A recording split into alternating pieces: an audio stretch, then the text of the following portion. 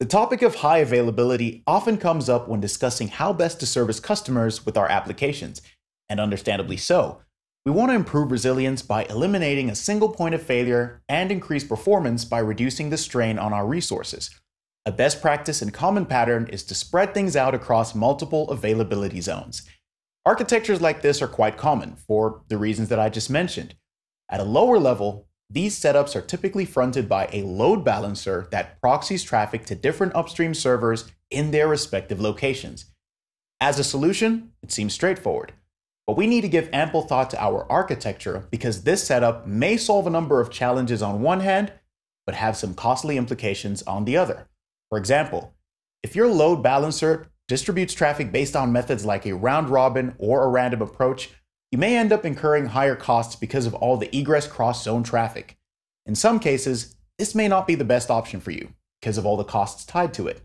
In addition to that, we have to consider the instances running in different AZs where the traffic is headed. How well do those instances align with your workload requirements? Because another common pitfall is wasted compute capacity. You could easily end up paying more for EC2 instances in separate AZs that are underutilized.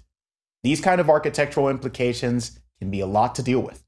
Now, we still want redundancy because of all the important benefits that it gives us, but how can we control the use of that redundancy in a way that helps us save on operational costs? I'm going to demonstrate one approach to achieving high availability while managing your costs in Kubernetes. This example will include the use of pod affinity rules, weighted locality load balancing with Istio, and auto-scaling with Karpenter. Pod affinity rules allow us to define the relationship between pods, and they inform the Kubernetes scheduler when it's deciding where to place a pod. In this case, I'm going to make use of an anti-affinity rule for my pods with a topology constraint based on availability zones. This means the scheduler will aim to schedule the pods on nodes in different AZs, giving us high availability. As for the load balancing approach, I'm going to use Istio's weighted distribution feature. This will enable me to control how much traffic goes where from a given source, based on the percentage that I apply to it, of course.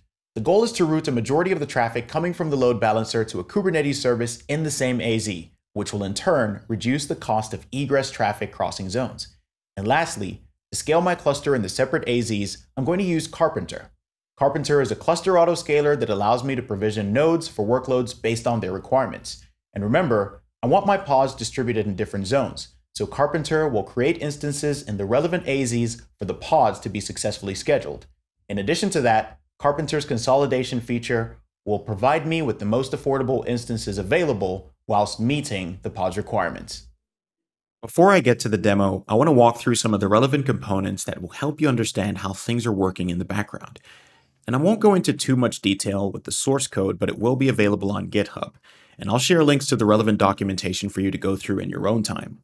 For starters, I've got a manifest file here that contains 3 deployments. These deployments are different versions of the same application. And the reason I'm doing this is so that it can be easy to identify the results of our load balancing configurations. Each application version will give me a different response for the exact same endpoint. So when I query the Istio Ingress Gateway's load balancer and the relevant application endpoint, the response I get is what will help me distinguish the results from the different destinations. Also, you'll notice that I have an anti-affinity rule for any workload matching the particular key value pair that I've specified here. The key is app and the value is express test. In addition to that, this is going to be based on a topology constraint for availability zones. So it will repel the pod replicas spun up by other deployments because they all have the same label. Lastly, you'll notice that they have a node affinity rule to ensure that they are only scheduled to nodes created by Karpenter. And the other deployment configurations have this exact same specification as well. These deployments have a cluster IP service that will forward traffic to their replicas, and because of the selector, it will treat them as if they were the same application and version, which is what I want for this particular test. Now let's move on to the Istio configurations with 2 particular custom resource definitions, the virtual service and the destination rule. First off, I've got a virtual service that is responsible for routing traffic that comes from the Istio Ingress Gateway. And you can create multiple gateways In my case, I've created a gateway called Express Test Gateway, which is for this particular application. And as you can see under the routing rules, it will route traffic for this test URI to the cluster IP service for my deployment. After routing occurs, we can apply further rules using the destination rule resource. Let's pay close attention to the distribution property under the locality load balancer settings. You can see that I'm setting certain weights for the different AZ destinations based on where the traffic is coming from. If it's coming from EU West 1A, then most of the traffic should go to the upstream service in EU West 1A.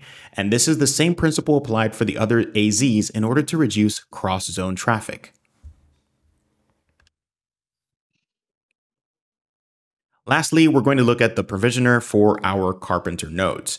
The provisioner is a custom resource definition that allows us to configure how Karpenter spins up the nodes and lets us apply some parameters that are fitting for the workload. Let's have a look at a few of the properties here. So you'll notice that I have consolidation enabled so that Karpenter can continuously attempt to reduce cluster costs with the nodes that it provides. And in addition to that, if we take a look at the requirements section over here, you'll see that it can provision nodes in all three availability zones for EU West 1A. I've omitted certain instance categories, and I've specified the CPU capacity that it's allowed to provide for EC2 instances that get created. And there's more you can do with it, but at this point, that's all we're going to be concerned about, and we can now finally take a look at the demo. If we take a quick look at K9S, you can see that I've got 3 replicas running for this application as expected, a single replica for each of the deployments.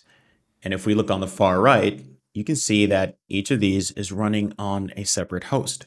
But let's see which availability zones that these hosts are in. I'm going to fetch the nodes that have been provisioned by Karpenter for this application in EU West 1A. As we can see, there are no hosts for this application in EU West 1A, so let's have a look at the other AZs.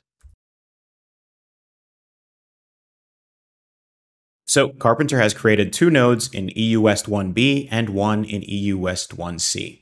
And if I take a quick look at the EKS node viewer and select nodes created by Karpenter, I can see the instances provided and how much it will cost me on a monthly basis.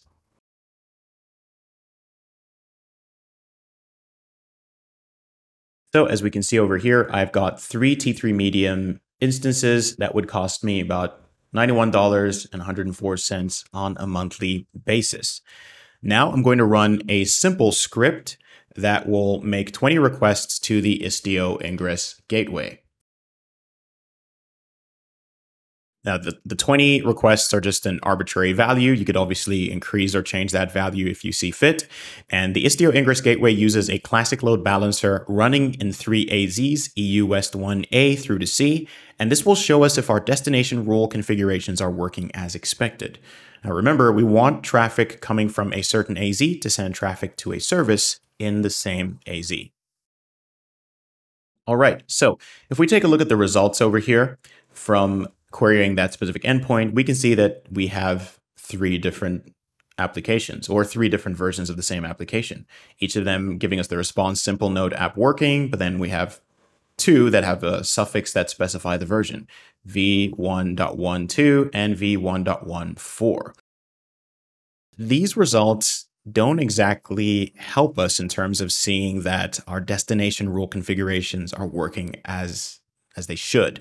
So one way to verify that is to update the destination rules. And I'm going to send most of the traffic to EU West 1A regardless of the source, just as a test.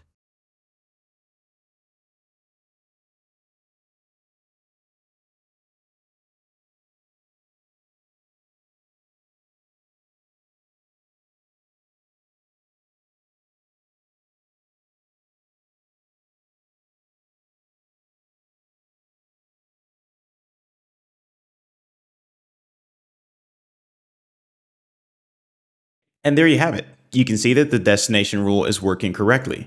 So I can revert the changes that I just made to the right configurations of sending traffic from a given source to a destination service in the same AZ. And that brings things full circle. Thanks a lot for watching. To learn more about the concepts and projects that I've spoken about in this video, please take a look at the links in the description below.